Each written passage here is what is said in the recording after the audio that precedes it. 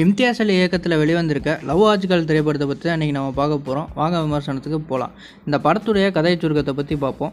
90s டைமில் ஒரு பழைய காதல் கதை, ப்ரெசன்ட் டே டைமில் ஒரு புது காதல் கதை.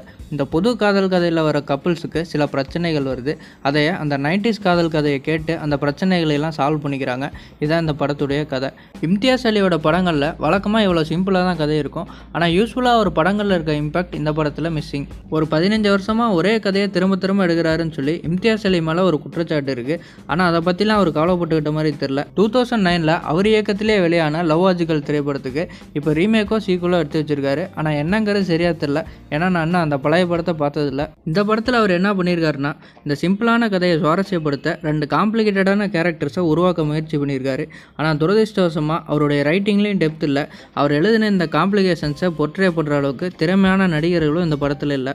சாரா அலி கான் தான் இந்த படத்துக்கு ஒரு முக்கிய கதாபாத்திரம்னு சொல்லலாம். அவளுடைய கேரக்டர் எடுத்துட்டோம்னா யார் என்ன சொன்னாலும் கேட்டுக்கிற மாதிரி, சுயமாக முடிவெடுக்க தெரியாத மாதிரியான ஒரு கேரக்டர், ஈஸியாக பிரேக் டவுன் ஆகிற மாதிரியான ஒரு கேரக்டர்.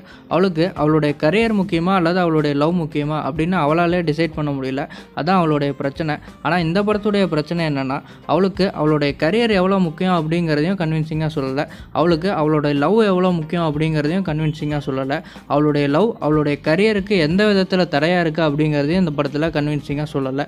அதான் இந்த படத்தில் ரைட்டிங்கில் இருக்க ஒரு பிரச்சனை. இந்த கேரக்டரோட காம்ப்ளிகேஷன்ஸை வெளியே கொண்டாடுறதுக்கு சாரா அலி கான் ரொம்பவே தடுமாறி இருக்கிறாங்க. நிறைய இடங்கள்ல ரொம்பவே ஓவர் ஆக்டிங்கும் பண்ணியிருக்காங்க. இன்னொரு பக்கம் கார்த்திக் ஆரியனோட நடிப்பு ரொம்பவே செயற்கைத்தனமாக இருக்குது. இந்த படத்துக்கு மிகப்பெரிய நெகட்டிவ்னா அது இவங்க 2 பேர்த்துடைய ஆக்டிங் தான். இந்த படத்தில் இருக்க சின்ன சின்ன நல்ல விஷயங்களில் ஒன்று ரந்தீப் ஹூடா.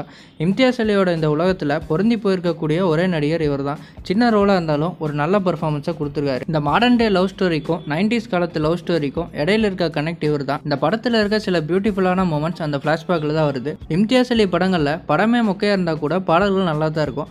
இந்த படத்துலையும் அப்படி தான். பாடல்களும் சரி, மியூசிக்கும் சரி நல்லாவே அமைஞ்சிருக்கு. ஓவராலாக பார்த்தோம்னா அங்கங்கே சில மூமெண்ட்ஸ் நல்லா கிரியேட் ஆயிருக்கு. சின்ன சின்ன பாசிட்டிவ்ஸ் இருக்குது. ஆனால் இருந்தாலுமே இது ஒரு குப்பை படம் தான். I will go with 1.5 star for this movie. நன்றி.